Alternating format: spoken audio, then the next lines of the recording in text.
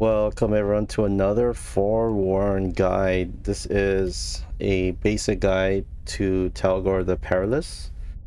Basically, this will be a guide to kind of let you guys know how to maneuver, how to survive in situations when you do get the relic, and how can you be able to pretty much from his strengths and weaknesses, how can you survive and find a blue lever and then get out with the treasure.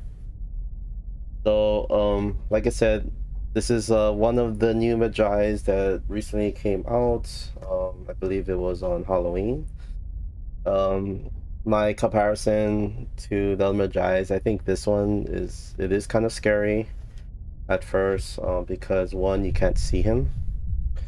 So it's one of those that it's all about listening and taking, you know, every step pretty much, you know, to be more cautious, more aware on your surroundings.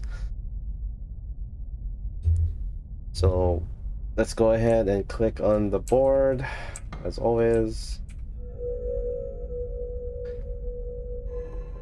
And then we'll talk about more once we get the relic.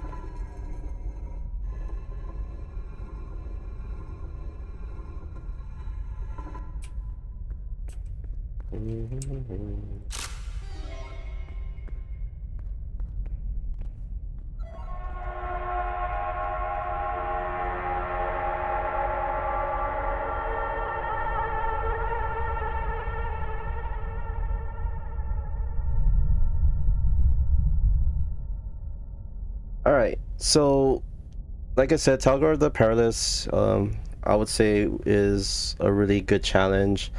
If you kind of check out his research notes that's located on your top right screen, basically he is invisible.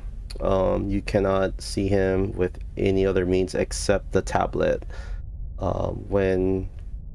Usually when the first time I'm kind of playing against him, every time you assume the tablet is basically looking through night vision, which is pretty much not the case. The only thing with night vision is basically you can actually gauge on how bad the night vision do get disturbed is pretty much how close he is. But I would say the best way to kind of gauge Talgor is to listen for his distinctive sounds. He does make a gurgling type sound when he does get close to you. And that's why it's kind of good that you should kind of take your time when going through the actual tomb, because his sounds is kind of like, I would say, by a room or two rooms away from your location. So the best defense against him is to see him before he sees you. His actual range is pretty decent. It's a little bit, I think it's better than Ufris's, because Ufris is like a headlamp distance away. You can check out my other basic guides on Ufris. You can kind of see how far we were comparison to Ufris. So he can see you pretty well. Not like two rooms away or maybe one room away. I think it's within the same room that you're in. The tablet, basically the best way to see him is on this view. This first view basically is the best way to see him. You will see a big mass of a shadow. If you think of Lord of the Rings, like the Balrog, when he has that shadow cloak around him, it's basically like that. He's basically like a smaller version of Deacon with red eyes, but he has this awesome looking shadow cloak that's, you know, constantly moving around him. That's the best way to kind of describe him as you keep looking through this tablet to kind of see where he's at. It is kind of a little bit nerve-wracking, not as bad as the Craft of Shadow that you're only staring at this one little screen. At least you have the flashlight and your headlamp on, so you don't really have to go all dark. You can actually walk around or run around with your flashlight and headlamp on, so that's actually a good thing. Absorb flames, I would say he does get attracted to that. If he's like within your vicinity, if you need a picture or something, just go ahead and light it up, like on the walls, and then you kind of would see him just kind of rush in and just kind of extinguish the flames, and then you should be able to get a picture. That's pretty much if you're playing an older style map. This one is kind of difficult in some ways, so I would kind of advise using the actual platforms to get back out to the entrance. Probably a good way to try and get a picture of him for the objective. Slowed by speech, not really need, as far as escaping and looking for the blue lever, you don't really need to kind of worry about that. Listen closely, yeah. So basically, like I said, you'll hear this gurgling sound getting louder and louder, which actually adds the creepiness to it. So pretty much that's it, guys. Always watch your surroundings, always see him before he sees you, because that is the key. There is no other way to discourage him away from you. I think I would assume like he's just like a Rathos with a line of sight. If you can outrun him, I think you should be able to break off. He doesn't have like Ufris's tracking abilities that he'll be with you the whole time. So I pretty much didn't have any trouble when outrunning him before, so I think you should be okay.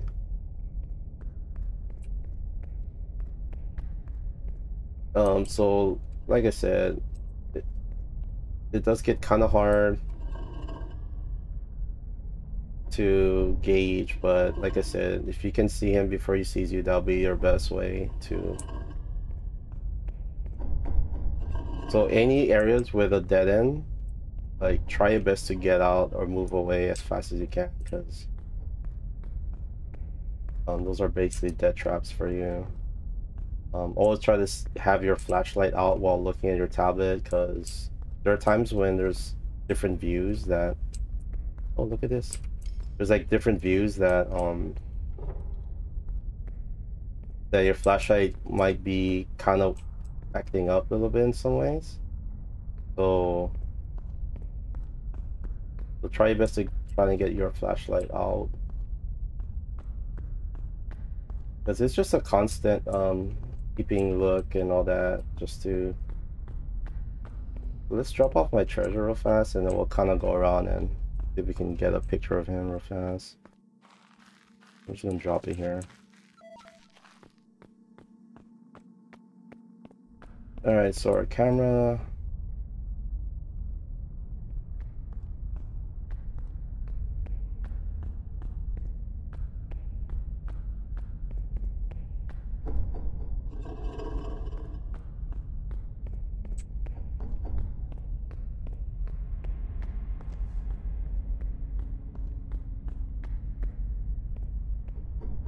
So hopefully by now you guys should be used to looking at the tablet because of the shadow. But I know it is kind of a pain in the butt, because you're constantly looking at the screen and the main view as well.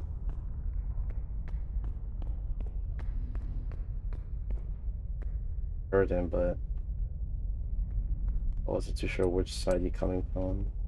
His speed is actually pretty decently fast. He's not like sprinting at you. I think he's like in between, when when Rathos kind of, when he spots you, he would actually move in that kind of speed while chasing, and maybe a little bit faster maybe. But he's not like Deacon speed or stuff like that. So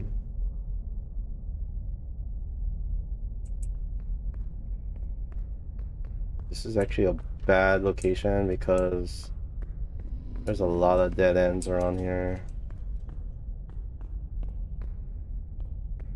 I just wanted to kind of show you guys on the tablet on how he moves around. There's no main junction in this stage, which kind of sucks. Because that one is actually the best way to see him. Ouch. Punk. Is the best way to see him because you can actually... I hear him, but I just don't see him.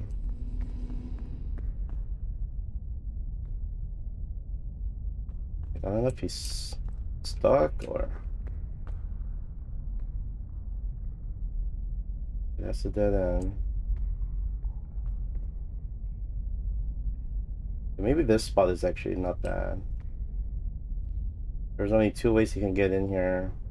It's either my right where the scaffold is or the obelisk.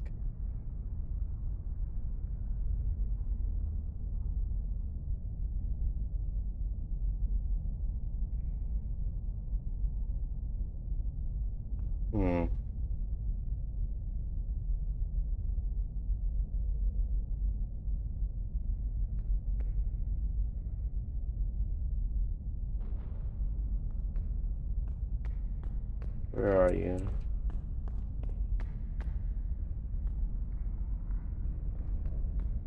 There he is.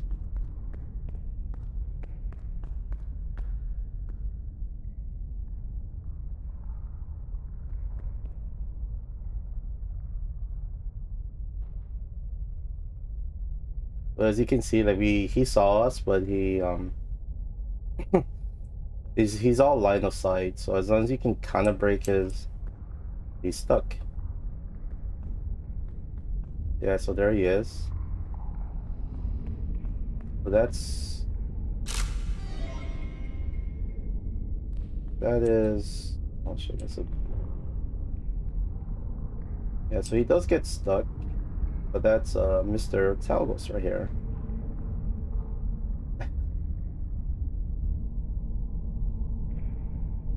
It's not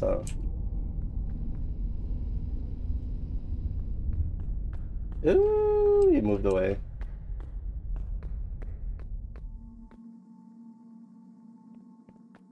Kind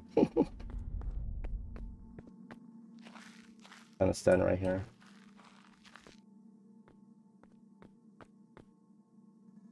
He's not chasing me. So yeah, guys, so basically that's pretty much it with Talgos. Oh, sorry, not Talgos. Talgor the Perilous. He is, like I said, it took me like a lot of sessions to, like, a lot of testing, a lot of sessions to actually kind of get a good observation on how he moves, how he reacts to certain things, you know. So just like all my other basic guides on the Magi's, it would probably change depending on the updates that the devs will do. So, you know, of course we'll do a 2.0 version as the updates keeps coming in. But like I said, guys, it's not so bad, but he is kind of scary in a way that he actually can sneak up on you, and it's all about listening and hearing where his location is, and pretty much his actual pathway. So like I said, the good thing is you can use your flashlight, you can use your headlamp, use your tablet, just is the only way to see him. So always make sure you keep looking at both. I would say look at tablet more than looking up. So always listening on his sounds, that gurgling type sound that he makes when he gets closer to you. You can actually use that in your advantage as well, like just like what you saw me do, just to get a picture of him, to basically get as close as you can and break contact. So just basically break his line of sight. That'll be the best way for you to escape.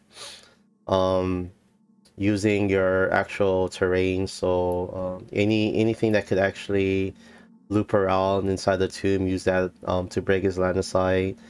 But like I said, the best way to escape slash find a blue lever, and then exit out is to spot him before he spots you. That is the main key that I can tell you from my experience, just by testing with him. This is just see him before he sees you, and you should be fine.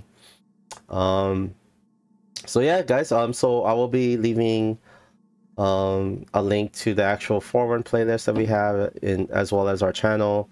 I hope that this guide will kind of help you in some ways, to kind of when you do face Talgor the Perilous in your future games, you know, hopefully just remember certain steps that I actually kind of told you guys. And yeah, hopefully it works out for you guys. Like I said, there's other guides on all the Majis that we posted earlier in when the game first came out. So like I said, I'll let you guys know if there is going to be updates to those guides once we get more updates on the Majis. But yeah, feel free to check out the guides we do have. So we do have like a solo guide, Magi guides, and then the new map navigating basic guide as well. So if you have issues on navigating through the new map, let's go ahead and check that out. All right, guys, so anyways, hopefully you guys are all having an awesome day. Take care of yourself as well. And you know, again, thank you guys for tuning in for this other basic guide, and as always, you know, hopefully I get to see you guys in the next video. All right, guys, have a good one. Aloha's.